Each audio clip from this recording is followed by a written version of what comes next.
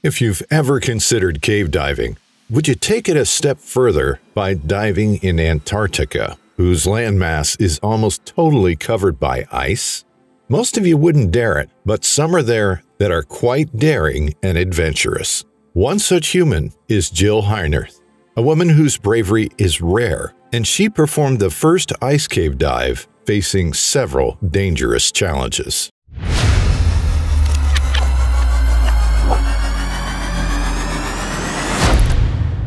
Iceberg B-15 was the largest iceberg ever documented in terms of surface area. It was approximately 159 by 20 nautical miles in size, with a land area of 3,200 square nautical miles. This is comparable to the size of Jamaica or Qatar. Iceberg B-15 was given birth by Antarctica's Ross Ice Shelf in March 2000, splitting into tiny icebergs, the greatest of which was labeled Iceberg B-15-A.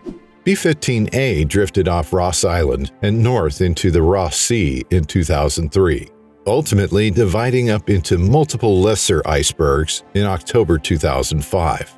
In 2001, Jill Heinerth embarked on an expedition of a lifetime, diving into the B-15 iceberg.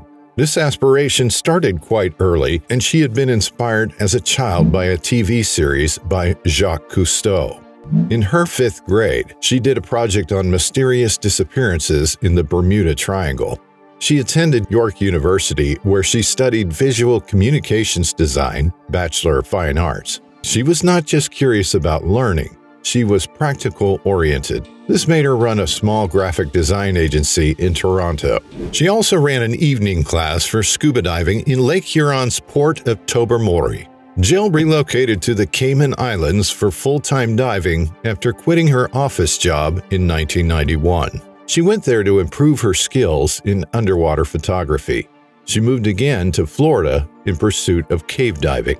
She was in Florida under the mentorship of Wes Skiles, a documentary filmmaker. She worked together with him at Karst Productions in High Springs, Florida.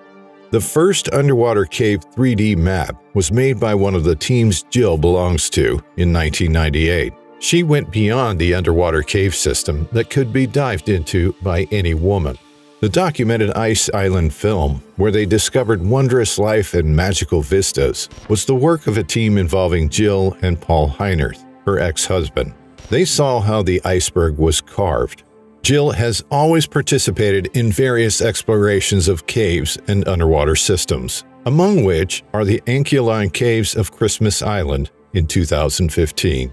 One work of hers that would forever stand out was that Jill bravely led the team that first dove the ice caves of Antarctica, which we will cover today. In 2001, Jill captained an adventure that involved Paul Heinerth and Wes Skiles. They all left for the B-15 iceberg in Antarctica. Jill said, "People look into caves and they see nothing but darkness, terror, fear, and claustrophobia. I look into a cave and I want to know what's around the next corner." This is Jill's motivation for all the dangerous exploration she ventured into. For Jill, going into the icebergs of Antarctica is a project for her rather than a dread for her. She is always willing to go to new places where no one would dare to go. In preparation for their journey, they watched several satellite photos. National Geographic was taken aback when they learned that there were caves inside the icebergs. Jill said her heart raced at her first sight of the white pinnacle of ice. It was beautiful. It was sculptural. She said their first dive was a bit nervous for them, especially for Wes and Paul, who had never dove on ice before. It was the coldest they'd ever experienced. They selected an iceberg that they named Patience Camp, and they got their Zodiac boat into a small bay.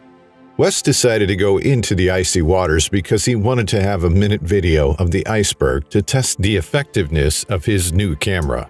However, water was running into Wes's suit. Jill warned him that waiting 1 minute more would be dangerous, and exactly that was what happened. He was incapacitated by the time 1 minute lapsed. They had to help him back into the boat and take him into the Braveheart. He was warmed up with a sleeping bag after putting him in a bunk. He had stayed too long in the water. They were all experienced cave divers, but Jill had a better sense of what they might face in the iceberg caves. Aside from the known dangers of cave diving, iceberg cave diving encounters several other dangers, such as cardiac arrest due to thermal shock or hypothermia due to the ice-cold water. Besides, the ice in the cave can get crushed and block your way out, resulting in getting trapped into the ice-cold cave. Jill, Paul, and Wes were conscious of the danger of their equipment being damaged and the dangers of diving into the ice. But they had no idea what kind of habitat they would encounter inside the iceberg caves. Their contact with the water felt like a bang from the pressure of the water, similar to experiencing a migraine. To beat the cold, they first had to inhale a few deep breaths extremely quickly. When they put their faces in the water, the first thing they noticed was a combination of mud and thawed fresh water mixed with salt water. This made it difficult to concentrate. There were several little bits of ice that they had to push past before carefully descending into this uncharted zone. They came across a deep vertical fissure fracture after entering the uncharted zone. Jill and Paul made their way down the crevasse as they plunged down into the darkness till they crashed to the ground on the sea floor. It was roughly 130 feet deep, which was further than they had anticipated diving in Antarctica. They did not, however, abandon their exploration. When they reached the bottom, Jill noticed a path to her right. Then it hit her. She realized that they had found it. They encountered surroundings that had never been witnessed before. The ice surrounding them was blue and white and crystalline, like a robin's egg at times and a deep turquoise at others. But the sea floor was red, orange, and yellow, every warm color imaginable, and the contrast was breathtaking. Out of nowhere, there appeared some kind of isopods. They were approximately the size of a human hand and looked like a cross between a spider and a lobster. They began to shower down from gaps above Jill's head, crawling across the floor, knocking her camera, and falling on her shoulders. It was like something out of a horror film. As they dove deeper into the iceberg, they heard unusual cracking, bursts, and groans from the ice. It was beginning to shift, turn, and transform, and Jill recalled hearing a deep moaning sensation that she felt down to her toes at one point. However, all of their gear was in working order. They thought they'd had enough for the day and wanted to leave, but when they arrived at the entrance point, it had vanished. There were huge chunks of ice where they had accessed the cave, and the opening they had swum into had vanished. Several thoughts raced through their heads. Oh my God, every breath is currency, and I only have so many of those in my equipment. So every breath marches me either ever closer to success or ever closer to death. As they neared these massive chunks of ice, they looked for a way across and around them. Eventually, they found a new way out, bit by bit.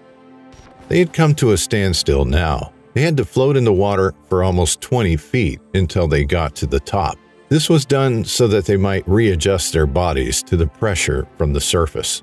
Looking up from the 20-foot stop, they saw Wes and Matt, the first mate, waving at them. They were undoubtedly delighted to have seen them.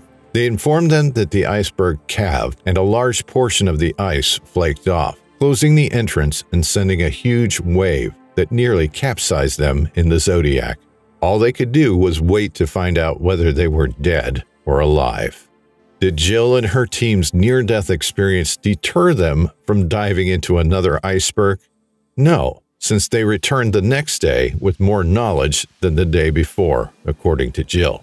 Everything appeared to be in order at the entryway. They swiftly descended to the bottom, entered, and began capturing some of the inhabitants. They gradually discovered that the pressure was increasing. It was growing in strength all the time. And then all of a sudden, it was moving quickly. They couldn't kick hard enough to move forward because they were going towards the exit. They understood the current had trapped them. They exchanged glances and said, "Oh boy, we're being sucked inside the iceberg." However, they noticed a blue light in the distance and hope was resurrected. There was another way out. Paul and Jill decided to follow the flow and exit through the new opening they discovered.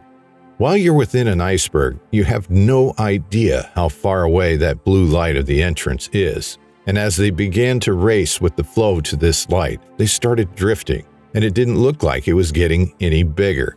They moved for a long time until they came to this entrance. Jill raised her head to shatter the ice, assuming they were free, but there was ice everywhere around her. She never saw the boat, since the ice was taller than she could see. She was terrified, and she couldn't tell if it had been 15 minutes or half an hour, but she was becoming cold. She was trembling when she suddenly heard something. The river had swept the boat away from its anchor, just as it had pushed them through an iceberg. Their boat shifted as the link was strung up onto it, and finally they were able to see it from their position. Hope was restored when they heard Wes's voice. "Is that Jill?" He sighted them in the distance and was able to cautiously move the Braveheart near them, pulling them out of the water. Despite their experiences, they decided to go on another dive, and this time Wes eventually joined them. He decided that the photographs they produced were so appealing that he wanted to shoot them himself, making use of the best camera they had. They entered the water, descended to the bottom of the sea, and worked their way through. Soon enough, the water pressure rapidly rose again. Jill turned to face Wes and Paul, signaling with her thumb that it was necessary to turn over and leave. Unfortunately, as they rotated, they realized they may not be able to escape. They couldn't move ahead despite how hard they endeavored to pull and dive into the water floor. Jill was there in the lead, Paul was close behind, and Wes was losing momentum. "Help me with the camera," he screamed.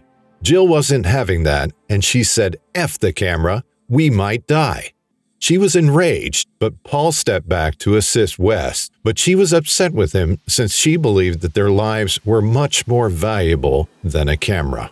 They succeeded in steering the camera to the entryway, but even then, they had no idea how they were going to climb the crevasse because the water was streaming down it. It was so forceful that each moment they attempted to climb up, it pushed them back down.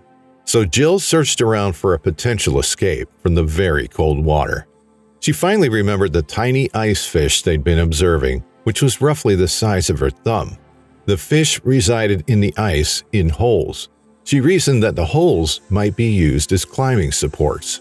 Thus, they stuck their fingers in and used them to move forward until they finally reached the surface, which was still 130 feet above their heads. Even though it was a long way up, it was their only option. They made their way back up, hole after hole, until they were free of the crevasse and the torrent. They had been 2 hours late when they arrived at the ferry. Afterward, they didn't give up and decided to take one more dive since they cherished the thrill of the adventure. So they prepared their gear, went to have a meal, and planned the dive. But while they were eating, the iceberg, which was the cave they had just been within, broke up into pieces and sank, sending massive waves towards their boat. The entire square mile of ice that they had been inside of was disintegrating into the water. Then they realized if they had been into the water, they would have died in there. Mother Nature was kind to them because that would have been their end. We would like to thank you for watching this video. If you enjoyed watching, take a dive on the like and subscribe buttons and hit the bell icon so you get notified when we come back with another exciting cave diving story.